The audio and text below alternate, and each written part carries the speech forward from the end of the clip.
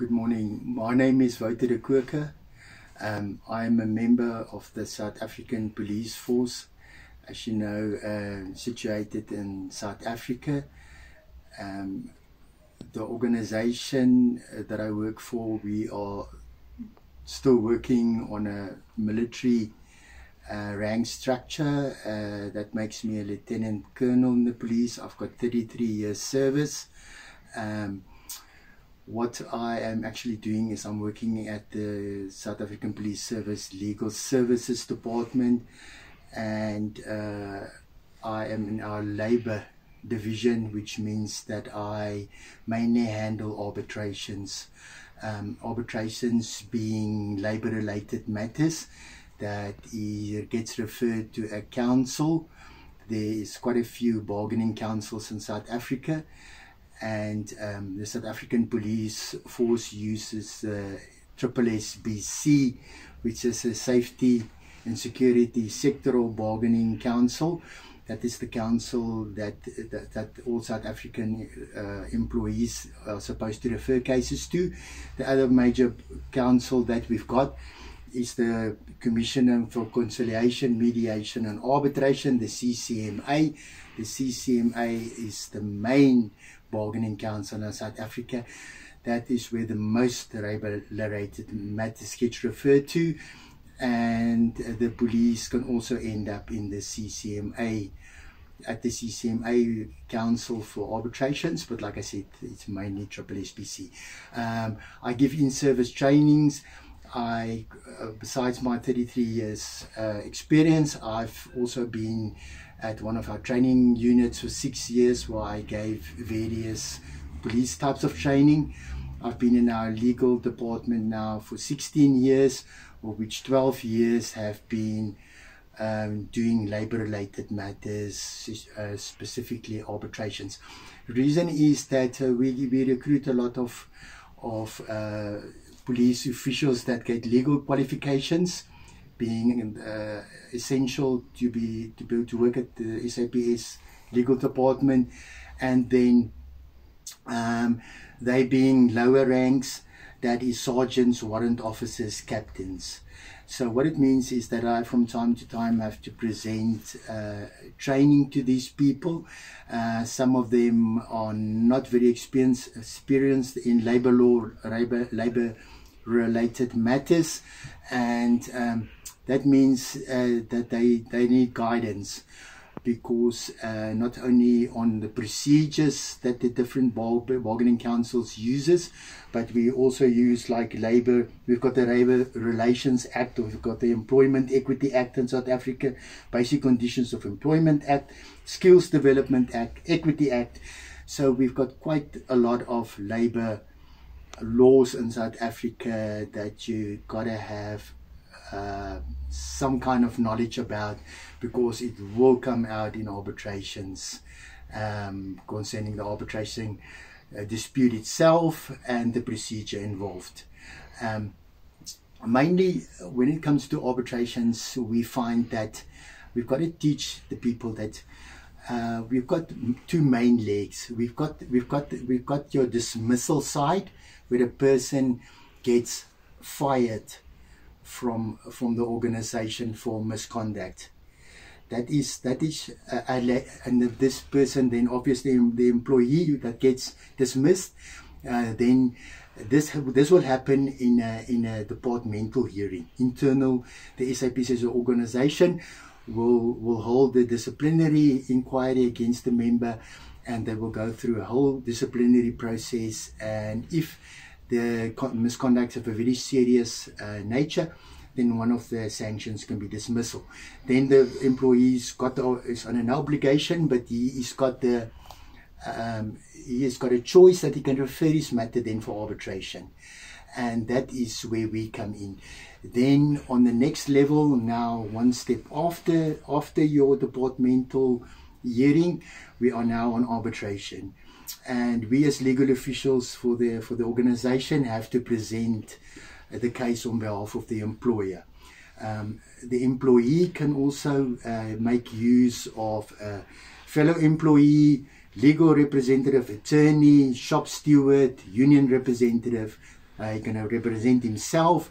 They've got quite a number of people that can assist them. Now, in dismissal matters, it also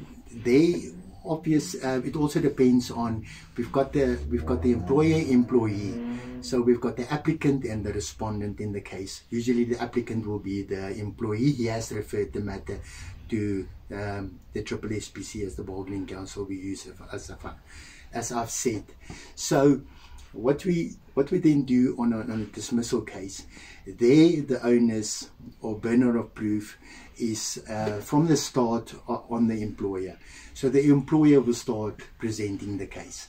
Now, presenting of a case, if you've got no background in labour matters, then you must know, I must prepare documents. Documents can serve as evidence. But not merely the documents, I've got to call the authors, if it's necessary, of those documents, to come and testify on those documents. And that document's then handed in as proof with somebody that can testify on them. Of course, witnesses, very important in dismissal cases, assault case, corruption case, police trap was held, police officials on the scene, you've got to call them. Money was bribed, handed over, money was requested by the police official. So there we start the case, we run through the case, present the employer's side of the case. After that, the employee gets his side of the case, he can call witnesses. After that, closing arguments, where you can either do it verbally or in writing, to the commissioner, and then the commissioner, which obviously chairs the hearing, has then got 14 working days to make a decision. The decision is called an award. So he will decide in whose favor he's going to decide, employer, employee. Now from there, appeals are not applicable. You cannot take an arbitration and appeal, but you can take it on review to the Labour Court. So that is one step further. This whole case can now go to Labour Court. Now, what we do is also, besides dismissal, we also got our unfair labour practices. That will be where a person feels that wages, incentives, promotions, the employee feels that he was discriminated against. Now, of course, discrimination can also be grounds for arbitration. That will be on race, gender, where you can take it. The only thing is sexual harassment is a straight referral to the Labour Court. Discrimination of any other kind can also be dealt with through a bargaining council. But there's quite a number of labour practice disputes that you can also deal with. So you've got to bring the legal official in the picture, that he is going to deal with quite a number of possible disputes that they will be able to handle. He will have to have background knowledge on, he will have to know how to prepare for it. Then of course, being a legal field, there's a lot of legal terms. For instance, a point in limine, that is where you raise a technical legal point where you say that the bargaining council hasn't got authority to handle this case.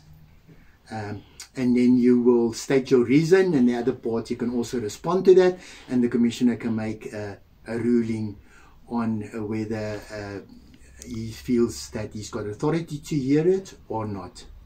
So that is, in short, is then what I've got to do is I've got to present through lectures, through relevant labour law study material, of course very important in the legal field, current, important, updated labour court cases, where you've got to present them with cases that they can use as support the legal official to state their case. So case law, very important in the legal field. And then of course it is to present a strong case, to handle the case in the best interest of the employer, and of course that that provides that I have, besides that, I have to cover the labour law field, deal with arbitrations, go through the arbitration procedure itself, technical aspects, legal aspects. Also, the best approach usually is do lectures, allow for questions, let your trainees ask you questions. Be prepared to immediately give them an answer. You got to think on your feet and tell them this is how it's supposed to be dealt with. Convincing arguments. That is how you're going to keep the confidence of your learner. And then, of course, very good is role play, simulations, where you put the people in smaller groups. You give them different possible case scenarios that they have to face, and from there they can come and give you feedback. So that is in short what it's to prepare legal officials in my department for arbitrations to do the best possible for the employer. Thank you very much.